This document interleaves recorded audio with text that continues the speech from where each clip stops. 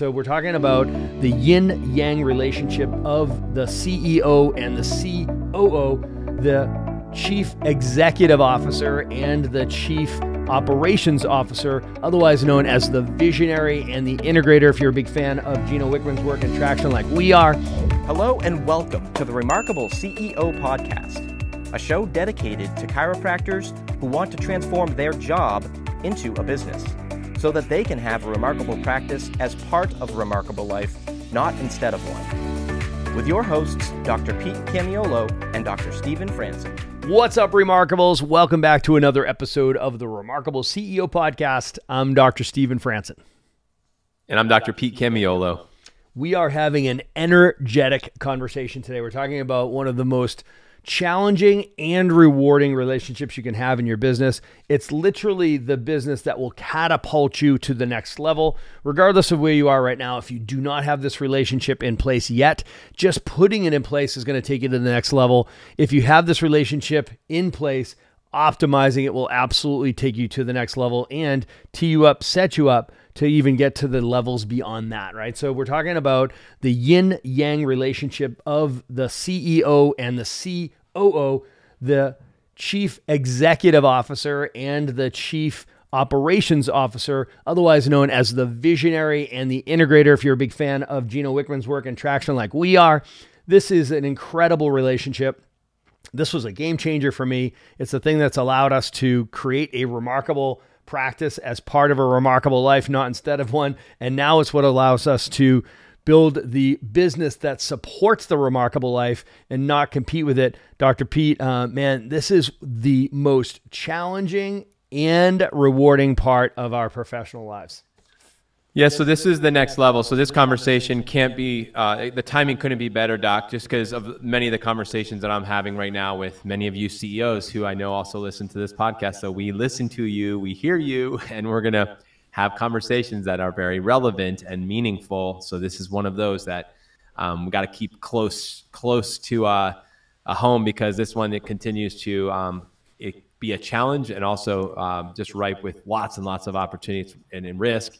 So we're going to keep it on the forefront here. So today I want to just start this, Doc, by starting at the top, which is understanding the objectives of the roles. Okay, so remember the CEO's position on the accountability chart. There's really three primary functions or objectives of this position. Number one is vision casting. It's your number one role. And so in order to think about this, in order to cast vision, you must be looking ahead.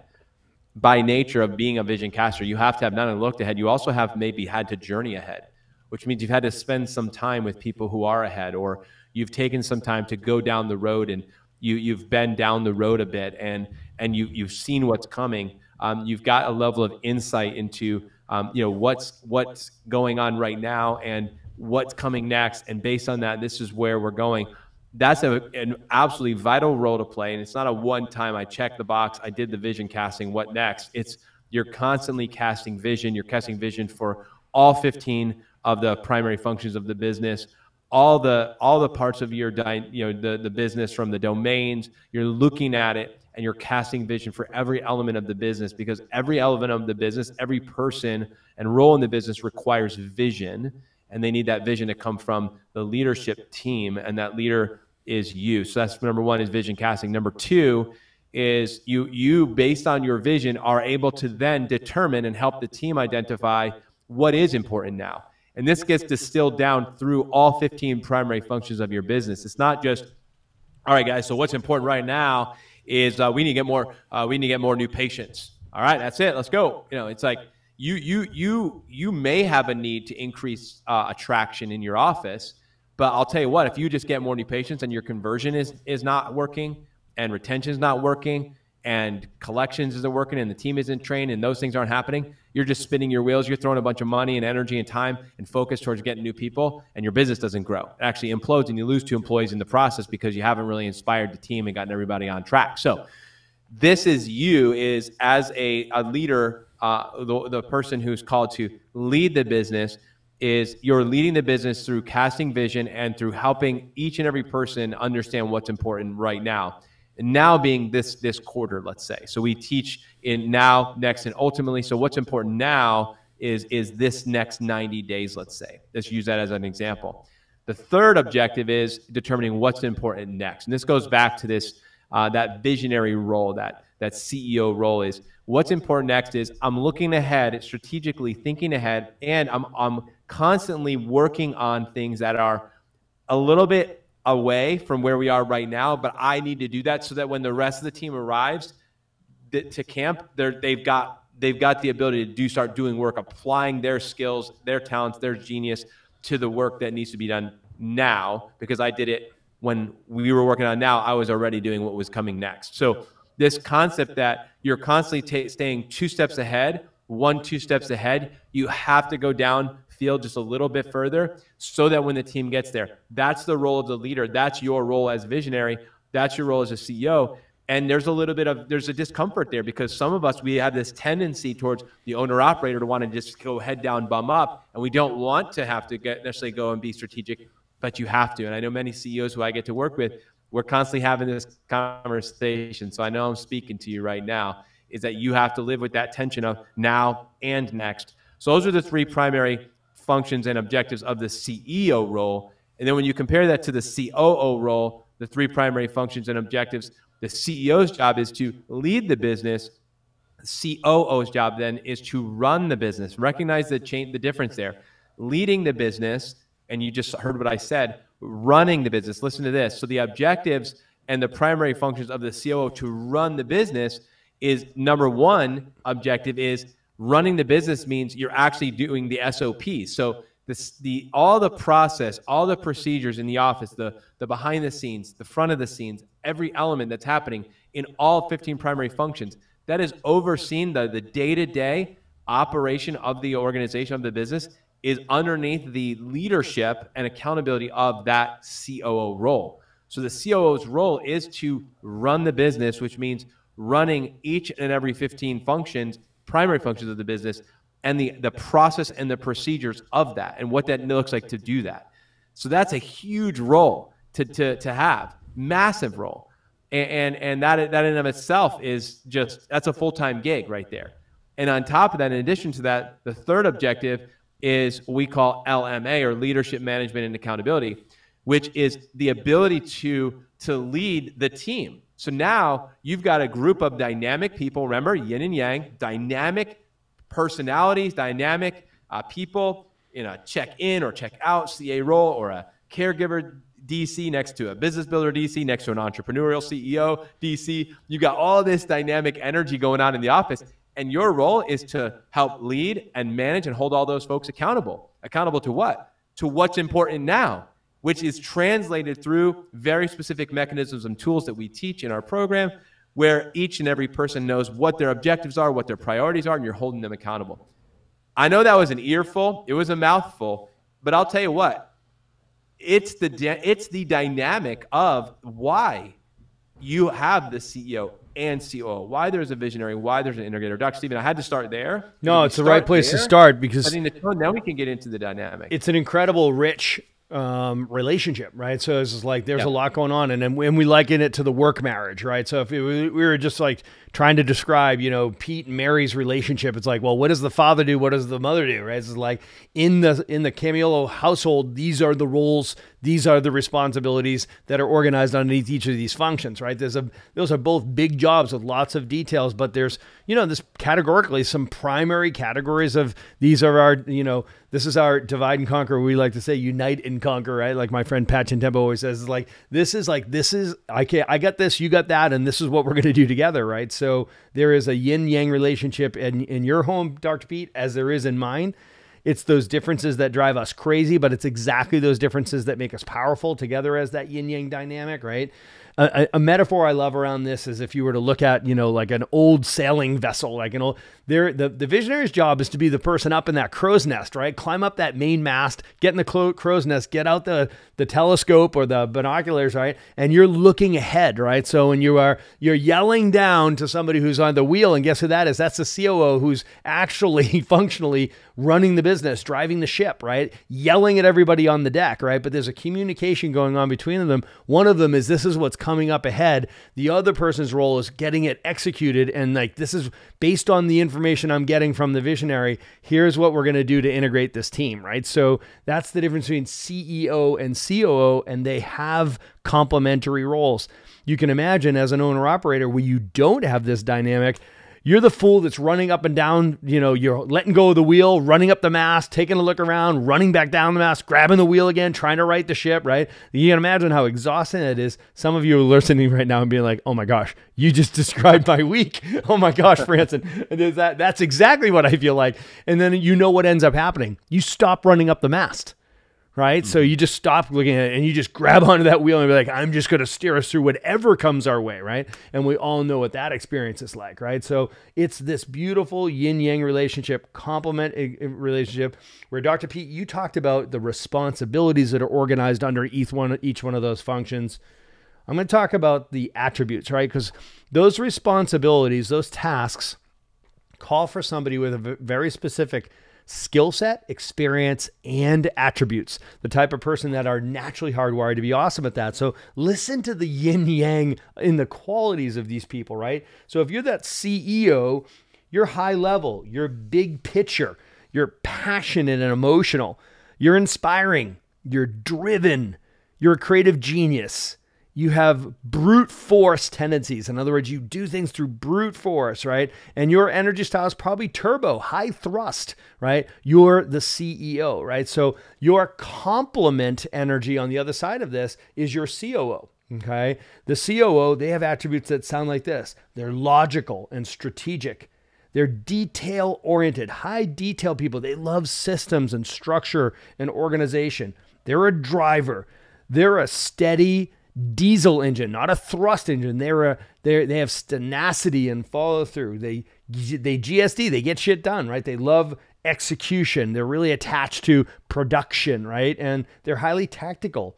They're no nonsense very often, and that very often they come across as the bad cop. Why? Because they have to hold everybody accountable, including the CEO, right? So you've got a set of responsibilities. All those responsibilities are measurable.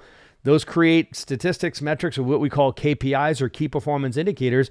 You are accountable to the goals associated with your KPIs, because those KPIs are simply measurements of the responsibilities that you've taken on by taking the seat on the accountability chart, right? So they're no nonsense. They're committed to results and output, and they're a problem solver. Man, if those aren't complement personalities, Dr. Pete, I don't know what are.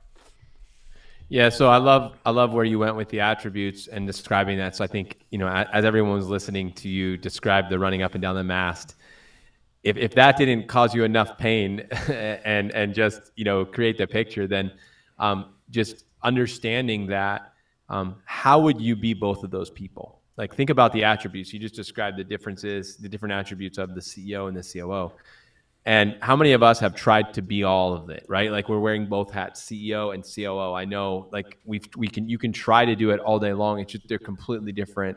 They're different people. I remember when I really started studying this and looking at it, I was like, wow, like, I would have never been able to put into words what that is, but that is exactly it. Wow. And I saw, okay, so I am hardwired because I thought for a season, like, oh, I can do it all. I got it. I can do it. When I started reading the dynamic of a COO versus a CEO, I realized everything that was written about the CEO, I was like, yep, I love that. I can do that. Yep, that's about it. For the majority, like 95%. And then when I looked at the COO, I was like, yeah, that is not me. And then I recognized, like, man, I'm doing so many of those things. I'm required to do so many things. I've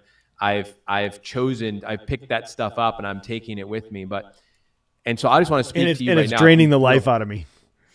And it's draining the life out of me. So if you feel that right now, and I know some of you do, it's okay to feel it, but the first step is to recognize it. It's not okay to stay there, because that will be the limiting factor. That will prevent you from going and growing to the next level. It actually will also, it'll cause issues for you long term. Like, you won't be able to sustain that for long. Like you said, eventually you're going to drop once. You'll just stop climbing up the mast.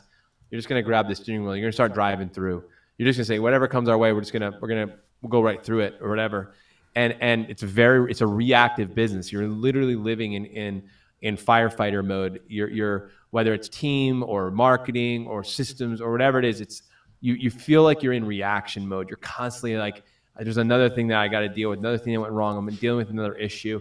And a lot of that comes from just, I haven't been up high enough. I haven't taken the time to really look ahead. I haven't been communicating well with a COO. We haven't been doing these things. So I'm more saying to you, hey, it's okay that you were aware of it, that you're there. It's not okay to stay there, Dr. Steven. It's not. And I know for us in our Remarkable CEO program and our Remarkable COO program, we have taken this burden on to say, for our profession, you know what? This is a significant issue.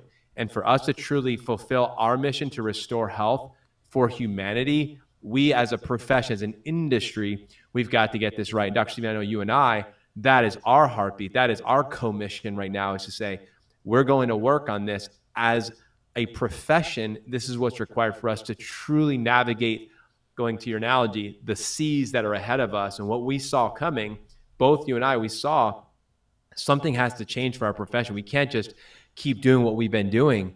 It's got to look different for this next decade and for the eras coming ahead. If we're going to stay a profession, we're going to continue serving the masses, which we know are what the world needs now is chiropractic. Like, you hear us say that.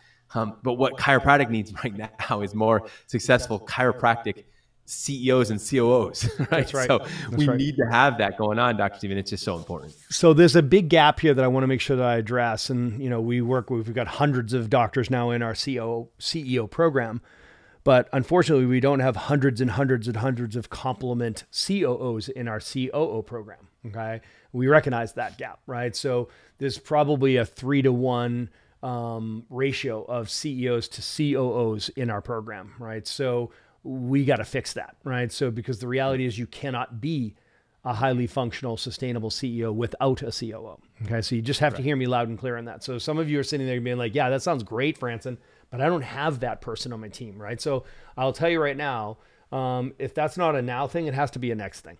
Okay. So this has to become a high priority for you. Some people are distracted by, oh man, I have to bring in an associate doctor. I'm like, I get that question all the time, Pete. If I've got the option, so who should I bring in first? It sounds like I almost want, should I bring my associate doctor in first, or should I get myself a COO? I'm like, no question about it, right? So bring in that COO first.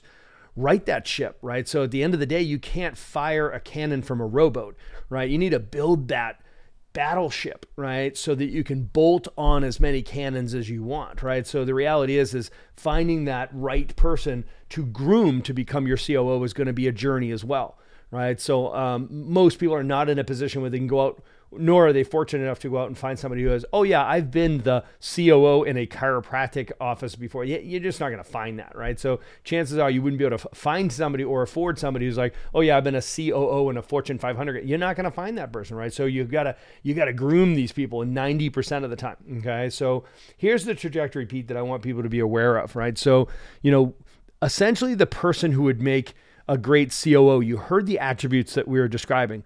Very often they're going to show up in your world, in your office, as the checkout CA.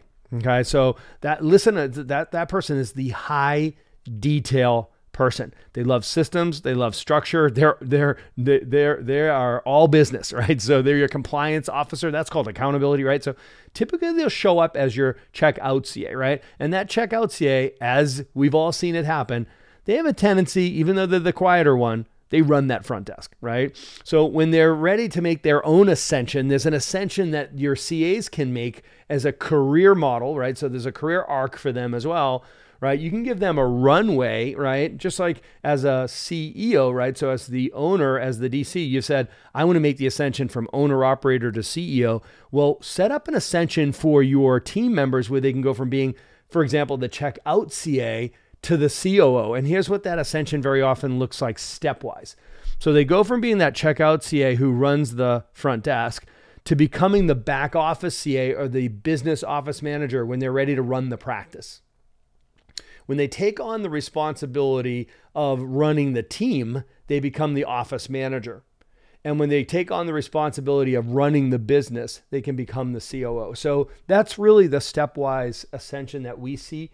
Dr. Pete is checkout CA who runs the practice to the back office CA that runs the front desk, to the back office CA that runs the practice, to the office manager who runs the team, to the COO that runs the business. And, if you're hearing this right now, you'd be like, yes, that's what I want. I mean, we're here to tell you guys, don't do this on your own. Don't try to figure this out, man. It took us, we've got almost 50 years experience between the two of us, and we live in this space for the last 7 years, right? So don't try to figure this out on your own. It's going to be too much work and too much time and cost too much pain and too much money. So let us help you do that. If you want help to how do I optimize that trajectory? How do I get that check out CA or even your office manager? Maybe it's a business office, back office manager. I'd like to make them that office manager who's running my team. I'd love to have somebody who would help me run this business. I really want to become a CEO. Then guys, part and parcel to our CEO program is our COO program. But we have our office manager program. We have our CA training programs, etc. At the Remarkable Practice, we're here to fill in that gap. Right? We have the systems, we have the process, we have the program, and we'd love to come alongside you. Because, ultimately we know that you're going to make a bigger impact when you have the capacity to impact more lives, right? So you'll make a bigger impact, you'll make a bigger income, and ultimately this is our purpose.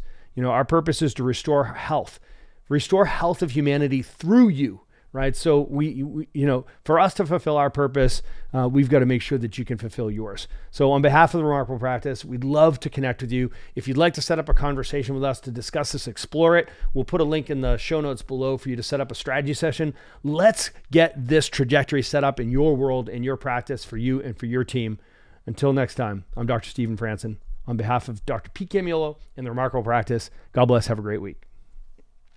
Please stick around for more business insights from this week's bonus interview with our remarkable success partner, dedicated to helping you more successfully help more people. Enjoy.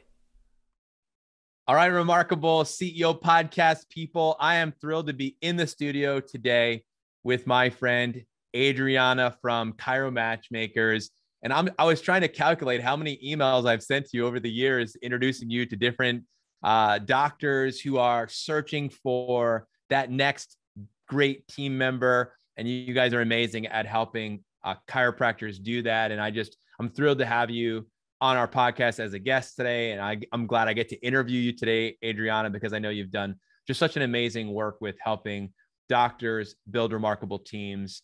And I know your commitment. So you are a success partner of the Remarkable Practice. And that is why you're here with me today. So again, I just want to tell you, thank you for being a part of helping our doctors help more people and taking the time today to meet with me. First thing I want to do is just have a little, meet and greet. So if you would tell our audience who you are and who you are as part of Chiro Matchmakers, maybe a little bit how you got to this point. I think it'd be awesome for people to get to know you a little bit. Of course. First of all, thank you so much for having me. I am so excited to be a part of your podcast.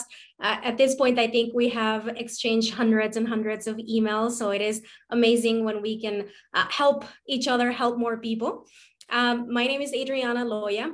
I am the director of placement for Chiro Matchmakers. I started as a front desk CA over 13 years ago. I completely fell in love with chiropractic and saw the benefits in myself and in my family. Then I became the office manager. And then at a point, I was running several chiropractic offices in New Mexico. And then, after a few years doing that, we opened up Chiro Matchmakers out of our own need to find the right person for the positions that we had available. And then mainly from our own pain points of losing associates, of, losing great relationships with people that we really loved and cared for, but they were just not the person for the position that we had. And so, through learning and a lot of pain, we opened up the company so that we could help more people. I love it. And you guys are doing it. And I love that you're speaking from a place of scar tissue. You talked about the pain. And I love that your journey started, as you talked about, right at the front desk, and you ascended into the position of an office manager. Here you are managing multiple clinics and dealing with the pain points. So I love that you can relate so much with the docs who are listening to this right now. And again, I greatly appreciate the work that you do. In the Remarkable Practice, Remarkable CEO, we teach the concept of the 4 rights. You got to get the right person in the right role, doing the right work the right way.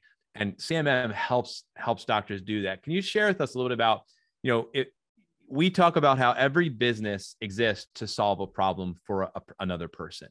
And the other person for us is a chiropractor, right? Or a doctor who's an owner looking to build their team, or a doctor who's looking to join a team. Can you talk a little bit about the specific problems that you would say we solve at CMM, Chiro Matchmakers? How would you respond to that? Yeah, so most businesses' problems are people problems, right? Yeah. If you don't have the right team in place, you cannot achieve the goals that you want to achieve. So our business is dedicated to helping chiropractors, either business owners that are looking to expand, grow their team, hire the right person so that they can put them in the right seat in the bus so that they can do amazing things for the company. And we also help doctors that are looking to join an established, thriving team. Maybe doctors that, they're passionate about being doctors. They want to take care of patients, but they don't really want to run a business.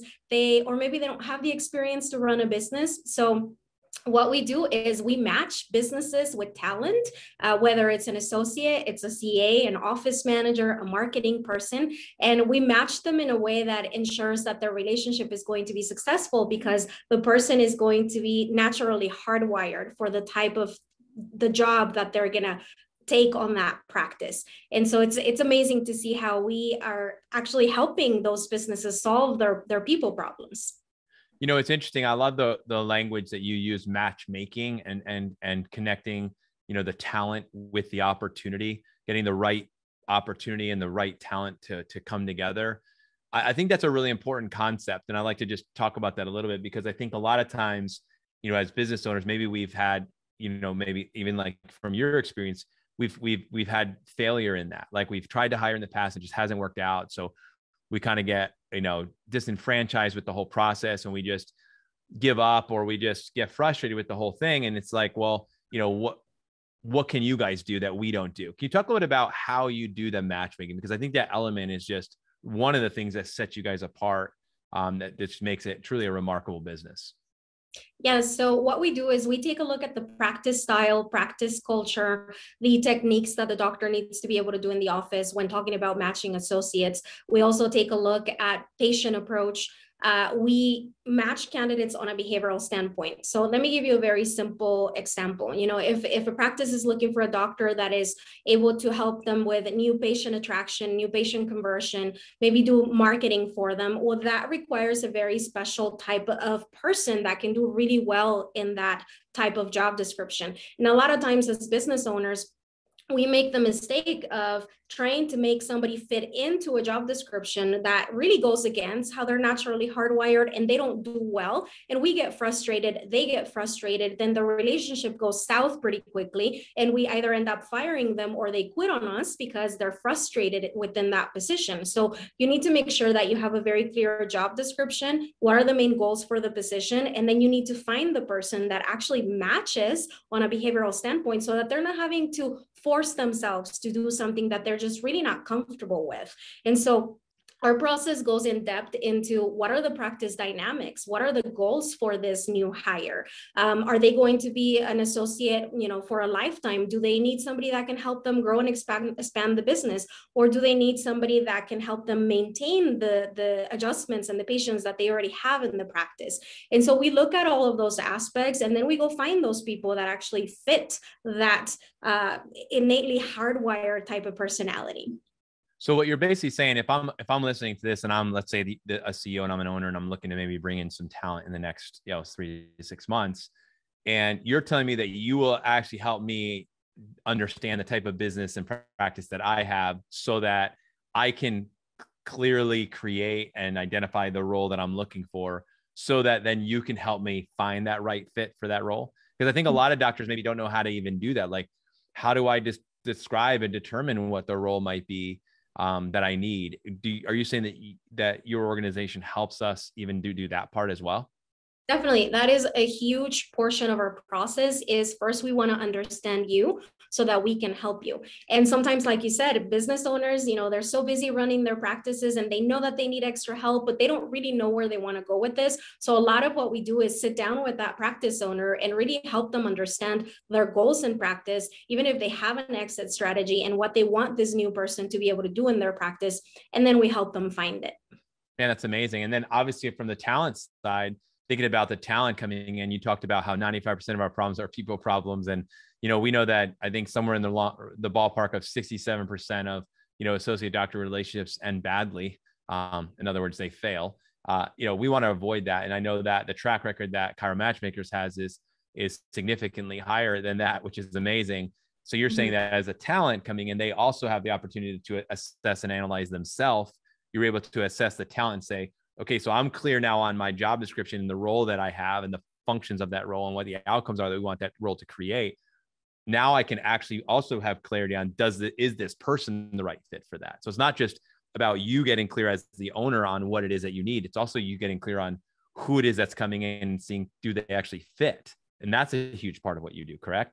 Yeah, 100%. And we also help the talent. We help associate doctors really understand their own practice style, their own goals, what type of practice they want to join. Because a lot of times what happens is, the talent is looking for a position and they join a practice that maybe is not the best fit for their goals in practice. And then the relationship doesn't work out. So we also do a lot of coaching and mentoring with the talent to help build them up and help them understand, okay, this is the type of practice that I want to join. And then if we have that practice, then we get them connected. I mean, so if you're listening to this and you're the owner, I mean, this is just huge. But if you're also considering yourself as, let's say, the talent who's looking to find a right fit, it's amazing. So they, obviously you're going to want to be connected with an organization like CMM. So you're not just trying to, wing it and figure it out on your own. I mean, get connected with an organization that can actually help you find the right fit for yourself. That's huge. I mean, I know that years ago when I was hiring a bunch of associates and even years and years before that, when I was an associate, none of this even existed. It was just, you just tried to, kind of hope in a prayer that's going to work out, and that was, how a lot of us, I think, walked through it, and it wasn't pretty for many people. So, we talk a lot in this program on the Remarkable CEO podcast here about the limited resources that we have as humans and as leaders, and how, a CEO will leverage their money to buy someone else's time, energy, and focus so they can continue to grow and scale their business and carve out maybe just a little bit more time. So a lot of the owners who are listening to this are very, very busy. Like you said, they're over leveraged. They don't, the time is not on their side. I mean, they're really just trying to just grab a little bit more here and there. And so this is an issue. And so we talk a lot about leverage. So what does it look like as a business owner for myself to leverage an organization such as yours? Like what does that look like for us to do that? It gives you so much more time freedom. Imagine needing to hire a CA or an associate and you're having to sort through hundreds of resumes, post your own ads, do your initial rounds of interviews. I mean, the doctor should spend their time doing what they do best, which is being a doctor and not being a recruiter, right? Doctors went to school to be chiropractors. A lot of them are amazing business owners, and they did not go to school to be recruiters. So it is definitely something that needs to be outsourced, something that can be done by somebody else, and you can utilize your time better in other areas that are actually producing you a lot of money. And so, what we do is we take the process completely out of the doctor's hands so that they can focus on what they need to focus. And then once we have people that match all the criteria that they are looking for, then we present them to them. And then it's pretty easy for them to go through the next round of interviews and then choose who they want to hire, instead of the business owner having to do all of the groundwork and the data sifting. I mean, it's a crazy amount of time that it takes to sort through so many candidates. And I'll speak to the loneliness. Like, it feels very lonely and overwhelming and daunting to just even think about hiring. And a lot of people just say, I don't even want to worry about that. And they just settle for, well, I guess I'll just stay kind of at this stage of my practice. And, with Chiro Matchmakers, it seems like, hey, you've got a partner now. You're not alone. Like, we're on your team. You're hiring us. We're actually on your team as a recruiter. And we're not going to send you somebody unless, it fits the criteria that we've determined together. And then that enables me to know, like, hey, I can stay focusing on my current team and my current business and building that, while on the other side, your team is working on finding us the next right fit for the positions that we have available. That's just awesome. That's leverage, folks. You're speaking into our listening, Adriana. You are for sure doing that. And we love, again, that we get to be a part of helping our doctors help more people by using leverage and leveraging Chiro Matchmakers. So last question I have for you, a bonus question. How do our listeners get in contact with you? What's the best way to do that? So our website is www.chiromatchmakers.com. My name is Adriana at chiromatchmakers.com. Awesome. All right, crew. So another incredible podcast episode and an incredible interview with Adriana from Chiro Matchmakers. You heard it said here. If you're looking to grow your team and build that remarkable team, which again, to have a remarkable business, you got to have a remarkable team. Chiro Matchmakers is here to help you. Again, we're so grateful for you being a success partner with us and being a part of our podcast and making our podcast more awesome and amazing. For all of you listeners, thank you for joining us this week. And we look forward to picking up with our next episode next week. Until then, God bless. Thank you. Thanks for listening to this episode of the Remarkable CEO podcast. Remember, what the world needs now is chiropractic. And what chiropractic needs now is more successful chiropractors. If you like this podcast, please subscribe, share with a friend, and leave us a review. And if you'd like to connect with us personally, direct message us on Facebook, LinkedIn, or Instagram. Now go and be remarkable.